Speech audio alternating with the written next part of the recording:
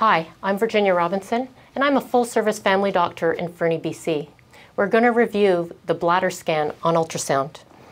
Starting with the probe in transverse with the marker towards the patient's right, I like to start with the symphysis pubis in view, which is a bright white echogenic line at the top of the screen. I can then sweep through the bladder in transverse, which you're seeing on the screen right now.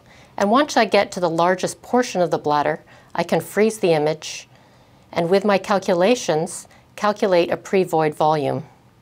All I have to do is press in the middle of the screen and make some adjustments to get the full bladder volume in transverse. I then unfreeze. I turn my probe in sagittal, and if I touch the middle of the screen after freezing again, make some small adjustments, I can calculate the pre-void volume, which in this case is 126 cc's. That concludes the bladder scan.